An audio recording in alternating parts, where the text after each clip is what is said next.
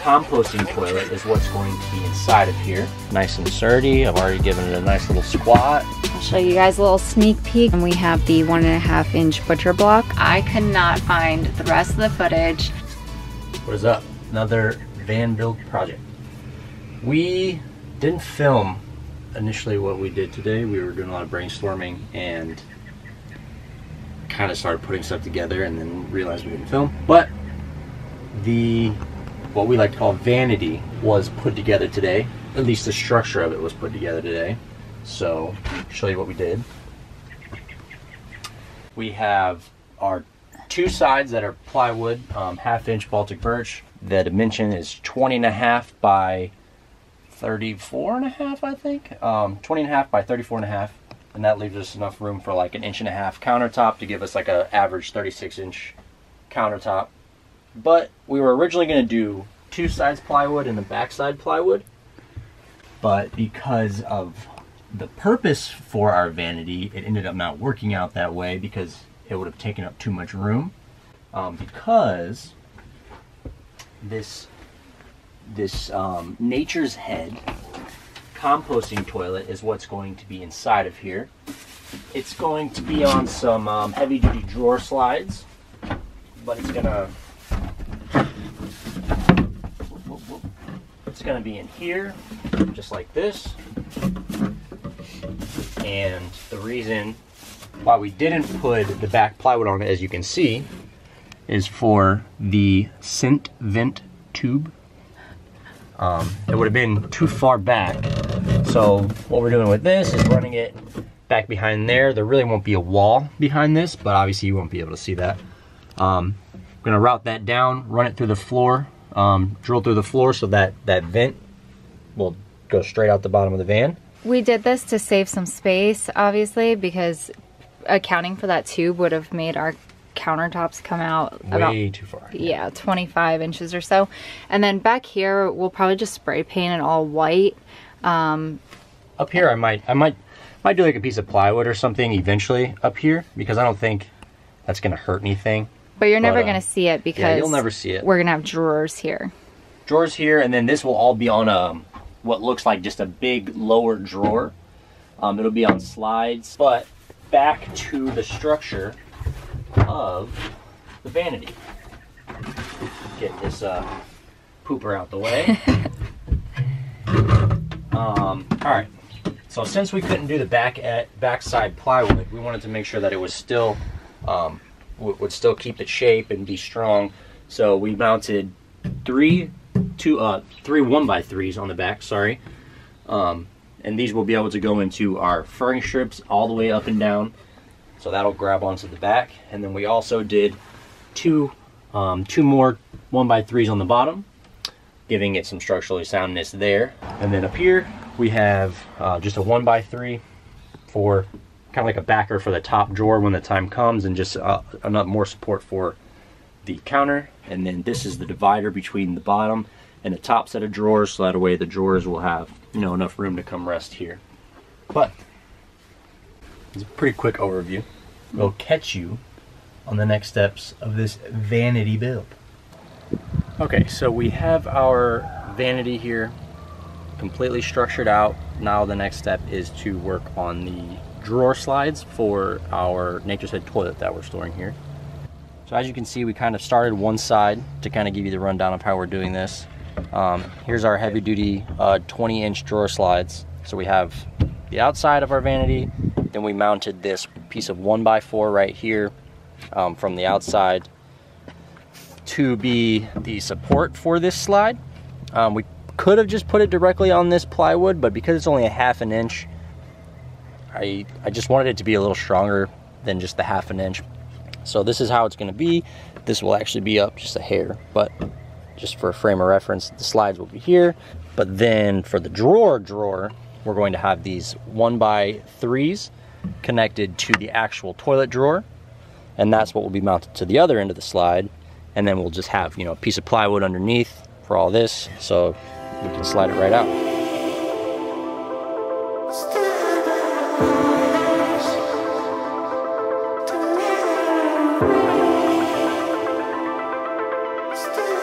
So we have our 1x4 mounted to the inside of this with all of these screws. Obviously it might look like a little overkill and it's a little ugly, but you won't be able to see these. Our couch will be here, and this will be like unseen area. So we just wanted to make sure we were screwing from the outside, and we also accounted for where these drawer slide screws will be. So we wanted to make sure we didn't drill from the outside where these screws would be needing to come in. So we made sure we measured and staggered the screws on the outside to account for those. We got our drawer slides mounted to the frame of the Vanity to hold our toilet. It didn't come with screws, so we bought some, and then we had to use washers to make sure they were snug in the holes. So there's 2 up there, and then there's 2 up here. It was actually really easy for us to get this level. All we did is stick this 3/4 inch block under it and held it up as we screwed those in. That was easy because the bottom of the drawer for the toilet is a 1/2 inch Baltic birch, and then we accounted for about a 1/4 inch of an air gap so that the drawer won't be rubbing against this wood frame when we pull it out. Okay, so this is our actual drawer for the toilet, if you will. As you can see, we just have a 1/2 inch Baltic birch on the bottom, 2 1x3s on the ends that are just pocket jigged in. We also have some wood glue in there as well, and we haven't yet, but we're gonna also put some nails underneath coming through the 1x3s just to make sure it's extra sturdy, because this is actually gonna be holding, you know, more weight than many things in the van. If, you know, me, about 200 pounds is gonna be on it, so gotta be strong. But as you can see, this fits in here perfectly between the drawer slides. We haven't mounted them to the drawer slides yet, but this is pretty much just how it will work. Come out like this. It will be obviously on the drawer slides at this point, but right back in. And this is our drawer face. It will be sitting just like this. It will be attached to the actual drawer via pocket screws right here, and we also created some 90-degree supports that will be pocket jig just like this as well. We have, you know, 245-degree angles. We'll go right here. So this will be a nice and strong support for whenever we're, you know, pulling out, so that way it keeps its structure and doesn't want to come away from the drawer itself. And then this one is a little bit smaller for the front because that's where the front of the Nature's Head toilet is, and the potty tray you have to be able to take out a lot easier. So if this other one was as big as that, it'd get in the way. So this one's just a little smaller, but it's still there for support.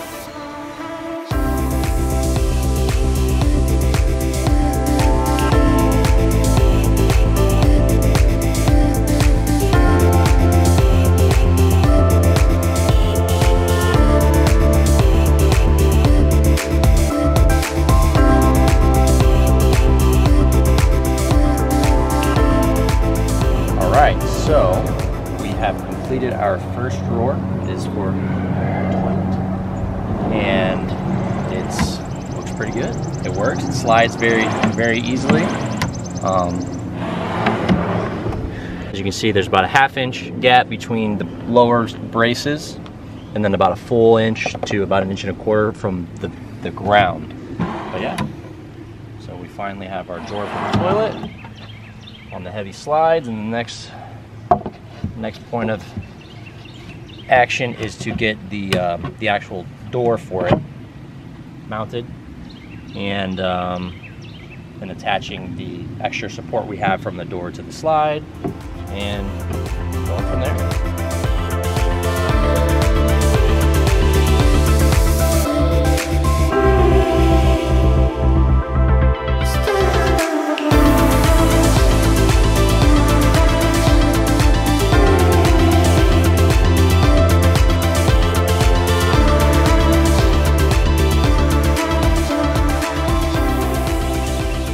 Time to put in our supports for the door to make sure it's nice and sturdy. Just throwing on some wood glue first.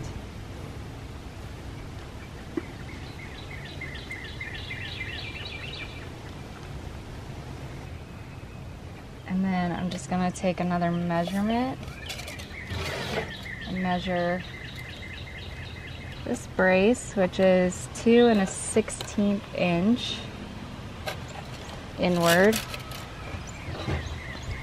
And I'll do the same right here. Back up here.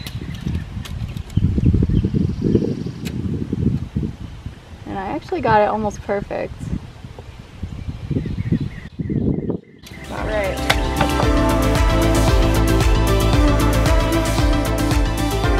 Okay, so we got it put together. Here is the finished product. Nice and sturdy. I've already given it a nice little squat, made sure it can hold weight. It is good to go. Gets in there like a glove. And this door will be able to support it if there's any sag happening when we're sitting on it too. But these are 250-pound drawer slides, so they should be able to hold up just fine. And obviously, with that being said, if there is any weight applied to this, these braces we installed will help reinforce that, so this will not want to do any sort of bending. Gets in there like a glove. And I'm not sure if we mentioned this in previous recordings, but we also just made sure at the very bottom of this, we just cut it an 1/8 inch high, so that way when we pull it out, it's not gonna drag. So from the bottom of the actual unit, it's about an 1/8 inch from the ground, so that way whenever you're pulling out, you don't get any drag, so we don't scrape the floor. Time to make our first official drawer in the van. We have the dimensions we need. We have one of the side panels cut out already for it, so we're going to duplicate this for the other side, do the front, back, and bottom. Hopefully get it all nice and square with some 90-degree tools we have. We are working on the drawers for our vanity. They're just 2 really narrow drawers above the toilet. One will probably be like an office space drawer, and then the other will be like toiletries. We got our measurements. We got the front and the back piece by measuring this gap, subtracting 1 inch. And then for the width, we took the gap, we subtracted 1 inch, 1/2 inch for each drawer slide, and then an additional inch for each side of the drawer.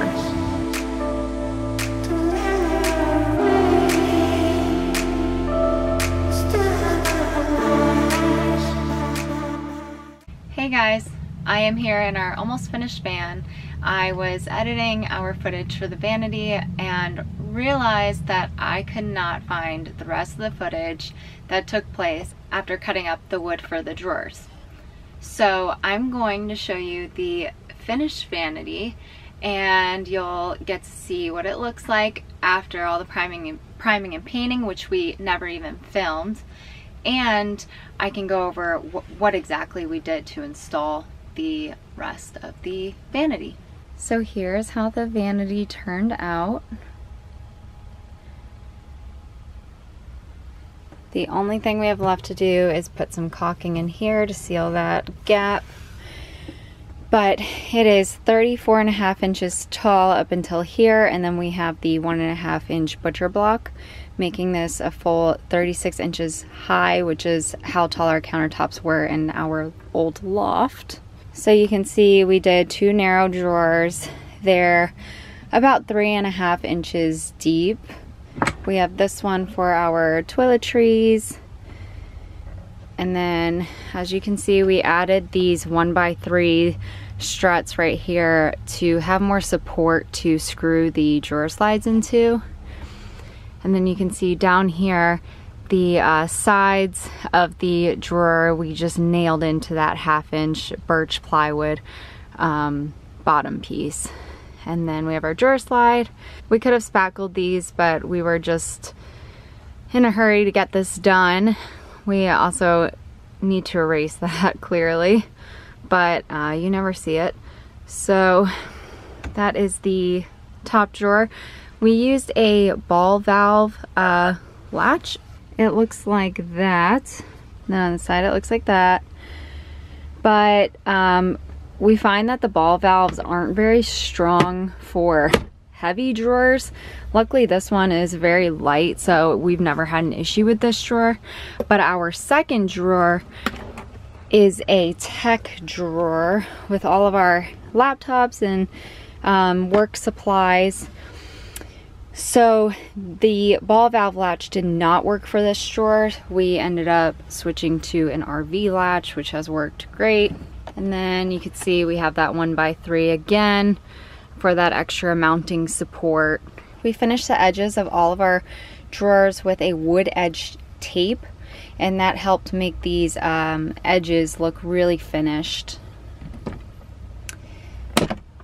We also originally had different handles. We had edge pull handles, so they would just peek out of the top and you'd pull them, but they were kind of chintzy and they would make creaking sounds when you'd pull them, so we ended up going with these really sturdy matte black handles, and they look really, really nice compared to the last ones. And before I show you the toilet drawer, how it officially turned out inside, as you can see, it's kind of messy here from, you know, rubbing this hook on the paint and our fingers and stuff like that. We went with a semi-gloss acrylic paint. It was a really expensive high-end paint at Home Depot.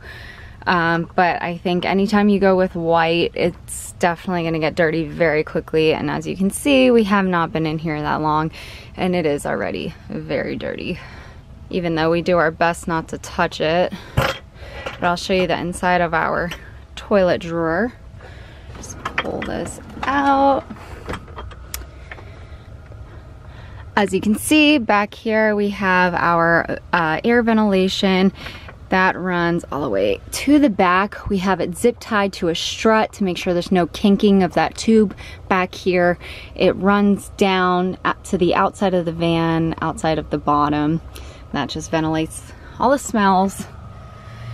And then on this side we have our extra toilet paper, which is actually nice because it kind of keeps the toilet from pushing up against this wall, which we had some issues with in the beginning, but we could definitely install something more permanent right here that keeps the toilet from pushing up against here. The reason we need space back here is because this is the computer fan that sucks air in and sucks air outside of the van to ventilate this toilet. We need that to have air access.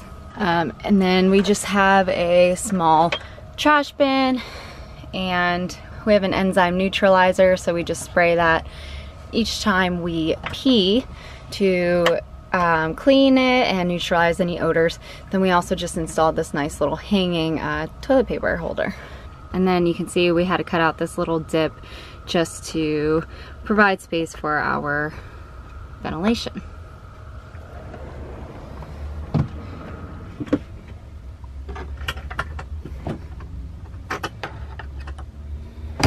I'll show you guys a little sneak peek of how the couch turned out. It looks really, really nice. So stay tuned for part 2 of that. We have our shoes.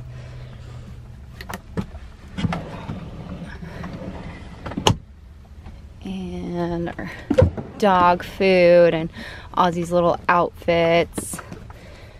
And a fire hydrant. So there you have it. If you have any other questions on how we built this vanity that we didn't cover, feel free to hit us up, leave a comment, and we will get back to you as soon as we can. Next week we will be doing something similar but more thorough with the kitchen galley. So I'm excited for you guys to see that. Please subscribe if you want to stay in the loop, and we'll see you then. I gotta run away, get away now. Too many games and they all trying to play out. Too many people and they all start to change now. Let me take a bet, they gon' know my name now. Yeah, we came a long way, but it's one way. Got a long way to go like it's Monday. Someday gotta be in LA. No, I gotta make it work out like